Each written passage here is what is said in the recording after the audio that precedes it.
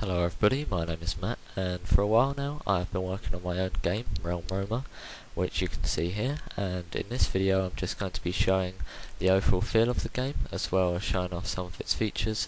So I'm going to be showing you the Red Realm, which is my favourite level that I've built, and this, by the way, is my first game project. I've been teaching myself how to create games for a few years now, and I tried a number of times to create a full game, but I wasn't fully settled with the game I was creating until I started work on this project.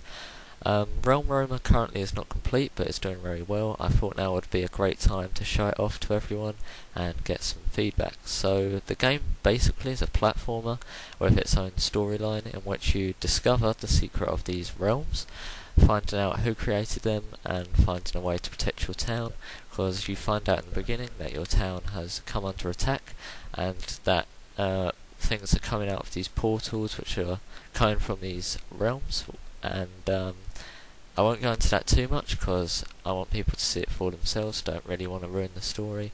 So I've been mostly working on the story mode recently. I also have plans for a challenge mode which will involve you needing to complete levels in a set time.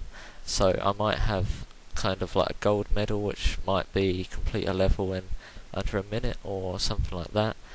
I'm also planning to do an arena mode where you get attacked by waves of enemies, or you have to defeat a certain number of enemies and you kind of progress your way through. So in this video I'm just going to be showing you kind of, as I said, like the overall feel of the game. So I'm going to be walking you through what's going on here.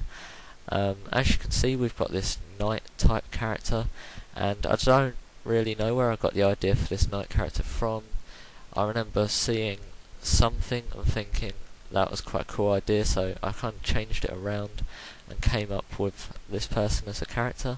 It's also quite easy to animate as well. I didn't really want a project which was too hard, considering it was the first one I was going to do, so I tried to make everything as simple as possible but without taking away it being fun. And yeah, I've kind of rebuilt him a few times. He started off with a sword. I've now given him this hammer, which I think kind of suits the game a bit more. You can also see that these rocks moving around, and there's kind of different challenges set on the different levels, but the rocks moving around just kind of make the level more interesting and a lot harder, because before all you were really doing was kind of jumping from rock to rock.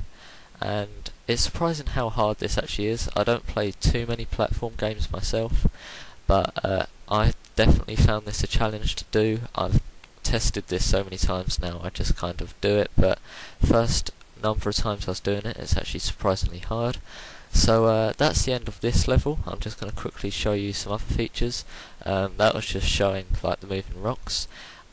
Here we've got two enemies, and as you probably saw earlier, when you defeat them they turn into stone. I just thought that would be a cool feature to add. And the last feature I'm going to show is if you jump into lava it will reset the level. So that's it for this video. Thanks for watching everybody, and I will see you next time.